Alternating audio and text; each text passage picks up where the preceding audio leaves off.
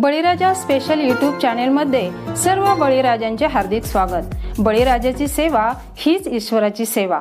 आमच्या या ध्येयाप्रमाणे तुम्हा सर्वांसाठी हा स्पेशल व्हिडिओ संपूर्ण पहा व लाईक करून शेअर करायला विसरू नका। मित्रांनो, या स्पेशल व्हिडिओमध्ये वेलवर्गीय पीक म्हणजेच वाल या पिकाची लागवडीपासून ते मालाच्या तोडणीपर्यंत तसेच उत्पादन, उत्पन्न, बाजारभाव यांची संपूर्ण माहिती आपण घेणार आहोत।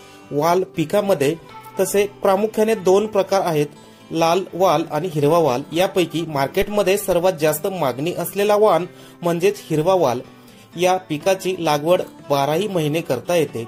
एकदा लागवड केल्याच्या नंतर शेतकरी 1 वर्ष ते 1.5 वर्षापर्यंत याचे उत्पादन घेऊ शकतो। मित्रांनो, वाल पिकाची माहिती घेण्यासाठी आपण जाणार आहोत अहमदनगर जिल्ह्यामधील श्रीगोंदे तालुक्यातील कोरेगव्हाण या गावातील प्रगतशील शेतकरी श्री युवराज भानुदास आढाव पाटील यांच्या शेतामध्ये। ते गेल्या 5 ते 6 वर्षापासून वाल पिकामधून बारमाही लाखो रुपयांचा निव्वळ नफा मिळवत आहेत। तेव्हा त्यांच्या शेतीला भेट देऊन त्यांच्या लाखो रुपयांच्या नफ्याचे पीक, बारमाही पीक वाल या पिकाची संपूर्ण माहिती आपण घेणार आहोत। तर चला तर मग पाहूया हा स्पेशल व्हिडिओ। आढाव पाटील नमस्कार। नमस्कार। आढाव पाटील, आपलं वाल लागवडीचं क्षेत्र किती आहे? अर्धा एकर क्षेत्र आहे। याची लागवड कशा प्रकारे केली? लागवड करायच्या आधी आम्ही शेतीची चांगल्या पद्धतीने मशागत केली आणि मशागत करून 6-6 फुटावरती एक बेड पाडला गेला। बेडवर ठिबक आथरलं गेलं, ठिबक चालू करून दिला आणि बेड ओले करून घेतले। पूर्णपणे बेड ओले केल्याच्या नंतर काय होतं की बुवा जे ढेकळ राहतो आणि त्याने पेपर फाटला जातो, ते तशा प्रकारचं होत नाही। बेड ओला झाल्यानंतर तो ढेकळ विरघळला जातो आणि बेड पण व्यवस्थित बसतो, पेपर चिकटून बसतो त्याला। आणि त्यानंतर झिगझॅग पद्धतीने आम्ही 2 फुटावरती एक होल पाडलं गेलं आणि त्याच्यानंतर आम्ही बियाची टोकन केली। पाटील, वालाचं बियाणं कुठं उपलब्ध केलं? हे वालाचं बियाणं आपल्या वडलोपारची शेती चालू आहे आणि हा वेलवर्गीय पिकांचा आम्हाला पहिलाची नाद आहे आणि त्याच्यामुळं हे बियाणं कुठेही उपलब्ध केलेलं नाही। हे आमचं वैयक्तिक घरचं बियाणं आहे आणि चांगल्या पद्धतीचे बियाणं आहे, दर्जेदार बियाणं आहे। ज्या बियाणाला मार्केटमध्ये चांगली प्रकारची मागणी आहे तेच बियाणं आमच्याकडे आहे आणि ते बियाणं आम्ही लावलेलं आहे। चमकदार शेंगा हे अशा प्रकारे मार्केटमध्ये गेल्याच्या नंतर लोक म्हणतात की हाच शेंगा आम्हाला उद्याच्याला 10 कॅरेट ठेवा, अशी मागणी येते आम्हाला। त्याच्यामुळं आम्ही हे बियाणं मोडत नाही आणि हे आमच्याकडे घरचं बियाणं आहे। इतर शेतकऱ्यांना सुद्धा तुम्ही बियाणं देऊ शकता का? बियाणं देऊ शकतो आपण। वालाच्या पिकाला मंडपची गरज किती दिवसांनी लागते आणि त्याची बांधणी कशी करावी?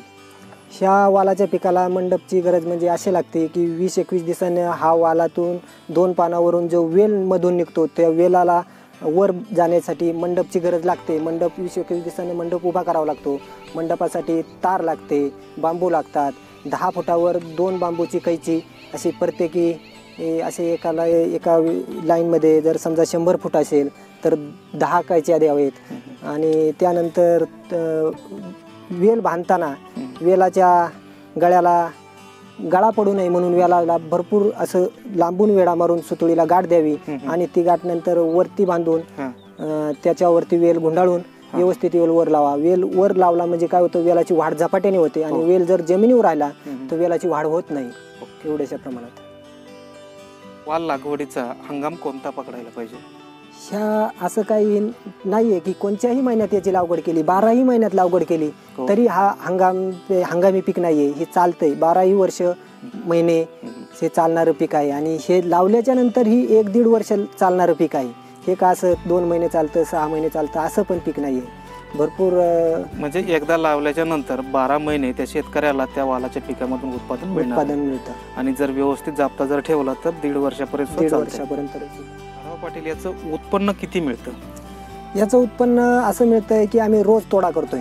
रोज तोडा केल्यानंतर आम्हाला 15 ते 20 कॅरेट तोडा रोज मिळतो याचा, डेली रोज। हा महिनाभरही चाललाय तरी आमचा 15 ते 20 कॅरेट चालूच आहे मार्केटला। आणि ह्याला बाजारभाव जर विचारला गेला तर बाजारभावात आपल्याला 200 रुपये कॅरेटने पैसे मिळतात बाजारात आजच्या स्थितीला। कॅरेटचं वजन किती भरतं? वजन भरतं कमीत कमी 10 किलोपर्यंत। 10 किलो। ओके।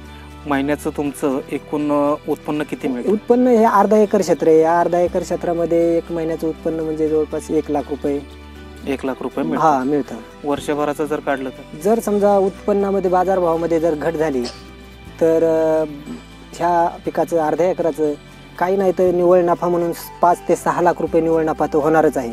आणि बाजारभाव जर ह्या पद्धतीचे जर टिकून राहिले तर 10-12 लाख रुपयापर्यंत हे उत्पन्न देणारं पीक आहे।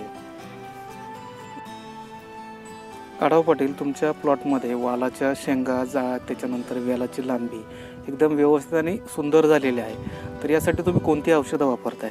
यासाठी आम्ही ड्रीपमधून सोडले गेलेले हे वंडरफुल हे एक औषध आहे। याने झाडांची वाढ, वेलींची वाढ व्यवस्थित होते। पाणी भरपूर प्रमाणात पाणी लागतात आणि ज्या प्रमाणात पाणी लागल्याच्या नंतर झाडांची भरपूर असं वाढ होते। आणि त्यानंतर आम्ही फुलं आणि शेंगा लागण्यासाठी हे फॉर्च्युनेट हे एक प्रकारचं एक औषध सोडतो आणि याने शेंगांना भरपूर प्रमाणात चमक मिळते, फुलांची संख्याही वाढते। मित्रांनो, वाल लागवडीसाठी उत्तम निचरा होणारी जमीन चांगली, शेताची मशागत करून 6 फूट अंतरावर किंवा आपल्या सोयीनुसार बेड तयार करून घ्यावेत। बेसल डोसमध्ये प्रति एकरी शेणखत 2 trolley, 10-26 2 bag, 15-15 2 bag, बोराकॅल max 30 kilo, ह्युमिकिंग 20 kilo, कार्बोफ्युरॉन 5 kilo, sulphur 10 kilo टाकावे। नंतर ते बेडमध्ये पुन्हा मिक्स करून परत बेड तयार करावेत। ठिबक सिंचन बेडवर टाकून संचेत चेक करून बेड ओला करून घ्यावा। मल्चिंग पेपर अंथरून त्यावर 2 फूट अंतरावर झिगझॅग पद्धतीने होल मारून टोकन पद्धतीने बियांची लागवड करावी। एकरी 2 किलो वालाचे बियाणे लागते। 1 किलो बियाण्याचा बाजारभाव 1000 ते 1200 रुपये आहे। लागवडीच्या नंतर 21 दिवसांनी मंडप तयार करावा। 10 फूट अंतरावर 1 कैची, 2 बांबूंची याप्रमाणे बांधणी करावी। तार 16 mm ची चांगली वापरावी। वेलीची वाढ चालू झाल्याच्या नंतर सुतळीच्या साहाय्याने वेलीला मंडपावर सोडावे। मावा, थ्रिप्स, अळी, करपा हे प्रमुख रोग या पिकावरती येतात। कीटकनाशकांची फवारणी शक्यतो संध्याकाळी करावी। बुरशीनाशकाची फवारणी शक्यतो सकाळी करावी। वालाची चांगली वाढ होऊन लवकर उत्पादन सुरू होण्यासाठी ड्रीपमधून एकरी वंडरफुल 2 लिटर या प्रमाणामध्ये 21 दिवसांच्या अंतराने 2दा सोडावे। भरपूर प्रमाणात फुले व शेंगांचे उत्पादन मिळण्यासाठी फॉर्च्युनेटची फवारणी प्रत्येक 15 दिवसाच्या अंतराने करावी। लागवडीच्या नंतर 50 ते 60 दिवसांनी वालाची उत्पन्नाची सुरुवात होते आणि उत्पादन लागवडीनंतर 1 वर्ष ते 1.5 वर्षापर्यंत मिळते। आय बटनवर क्लिक करून आधुनिक शेती व शेतीपूरक व्यवसाय यांचे नवनवीन व्हिडिओ पाहू शकता। बळीराजा स्पेशल रिपोर्टमध्ये राहिलेली माहिती व्हिडिओच्या डिस्क्रिप्शनमध्ये व बळीराजा स्पेशलच्या फेसबुक पेजवरती वेळोवेळी तुम्हाला पाहायला मिळेल।